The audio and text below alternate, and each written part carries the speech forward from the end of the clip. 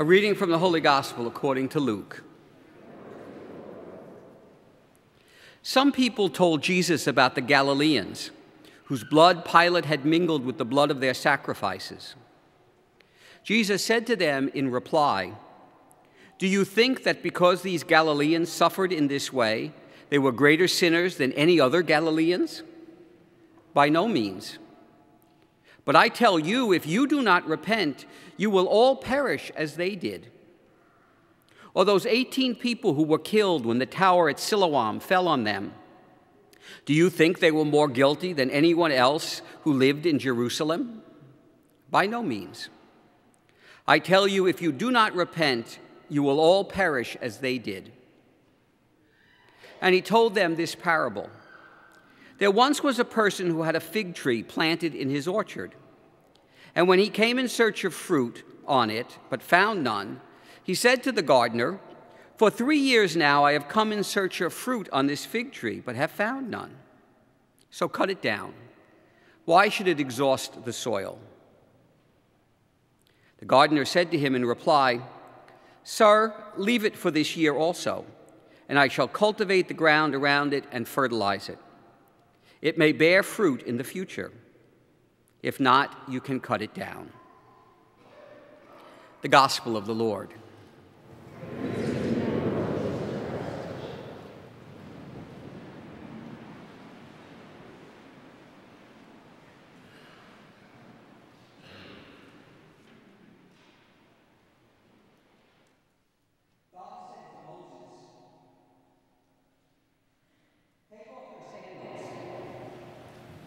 Because the ground on which you stand is holy ground. I never really understood the import of that particular phrase until I spent time in Sri Lanka, which is where I got these vestments. A lot of my time in Sri Lanka was spent visiting some of the old ruins of the ancient cities in Sri Lanka. And in every ancient city was a Hindu or a Buddhist temple. And I also got the opportunity and the privilege to visit some of the modern Hindu and Buddhist temples. And whenever you enter a Hindu or a Buddhist temple, you have to take off your shoes. You have to enter barefoot because it is holy ground. Even the ruined temples, because in Buddhist and Hindu tradition, once a temple is dedicated as a temple, it's always a temple. Even if it's just a slab of rock with a couple of ruined stones around it, it is still a temple. God still dwells there. The reason why you take your shoes off, the reason why you walk in your bare feet into the temple is twofold. One is a sign of respect and submission to God. The other is to sense presence. Holy ground is not a place. Holy ground is presence. Holy ground is where God is. At that moment in the desert, God was in the burning bush. That was holy ground. Not because it was on the top of a mountain where many people believed holy ground was, not because it was inside a temple, but because God was there. Where God's presence is, there is holy ground. How are we to know that if we don't experience the ground on which we stand? We live in a world today that isolates itself from the world in which we live.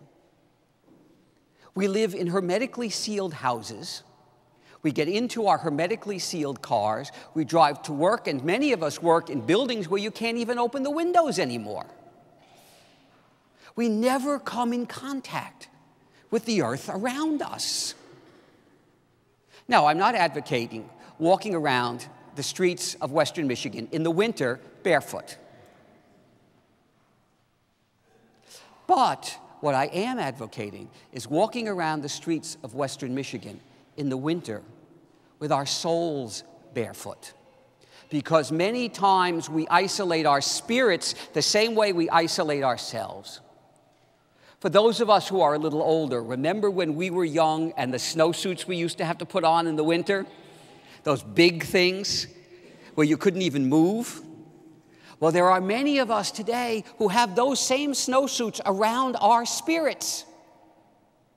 No wonder we can't find God. No wonder we can't feel the presence of God. We isolate ourselves. We barricade ourselves behind walls. We insulate ourselves against everything. Not just the environment around us, the people around us, God around us. It's interesting what you discover when you start wandering around barefoot.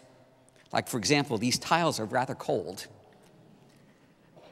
One of the places I visited in Sri Lanka was the temple at Kelaniya, which is a suburb of Colombo, the capital. It's one of the biggest temples in Buddhist temples in all of Sri Lanka, and it's the third or fourth holiest site in all of Buddhism. And I had the privilege of meeting with the abbot of the Buddhist monastery there. And just an absolutely fascinating experience. The whole thing is built up on top of a big platform, must be 3 or 4 acres, all covered in gravel. Now, walking on this floor is interesting in my stocking feet. But imagine walking across a gravel platform in your bare feet. When you come up the steps to the platform, first thing you do when you get to the top of the platform is take off your shoes and you pile them in a corner.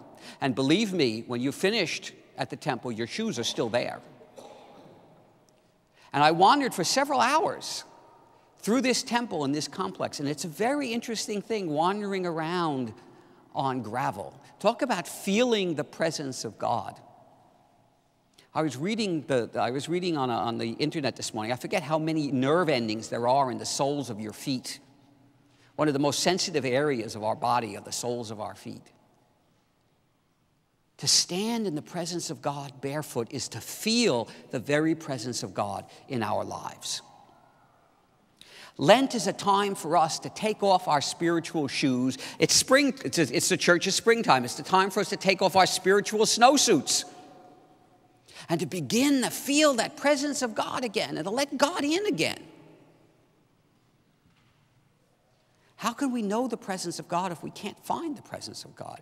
And we can't find the presence of God if we're all hidden underneath all of this stuff.